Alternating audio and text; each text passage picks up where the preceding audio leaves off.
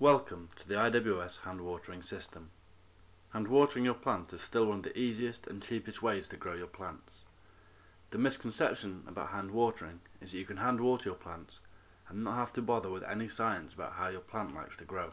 Roots left sat in water will die and then rot. This will cause root disease in your plant and may kill them. A build-up of salts will cause your plant's roots to block out and not take up any nutrients. The problem with most hand watering pots is they cannot be linked together and often leave your plant sat in water. Flushing your plants is almost impossible, and collecting your runoff is also very hard. With the all-new hand watering systems from IWS, all this is a thing of the past.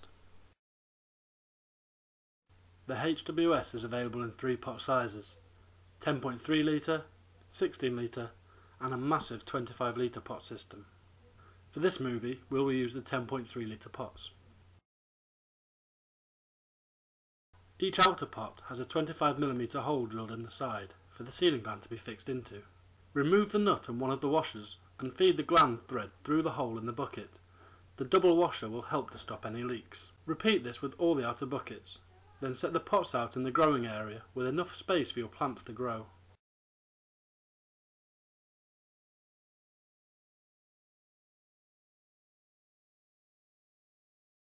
Here we are showing you a 12 pot system using only 2 lines. The hand watering system can be made as large as you like, and you can utilise all the 6 outlets on the control unit.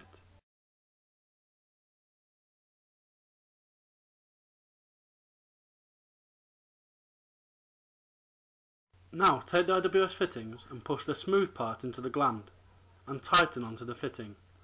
There is no need to use a spanner, as hand tight will suffice. Here you see that only 2 lines have connection fittings and the other lines are blocked off.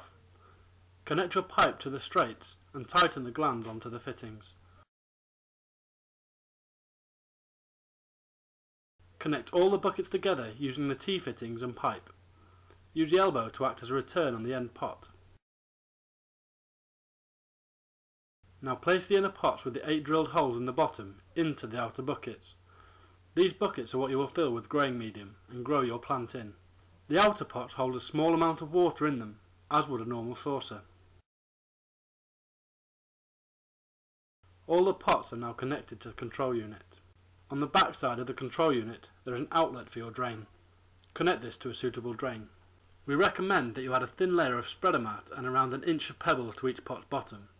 This will stop loose material falling into the outer and will also aid drainage. Now top your buckets up with your growing medium of choice and you are ready to grow.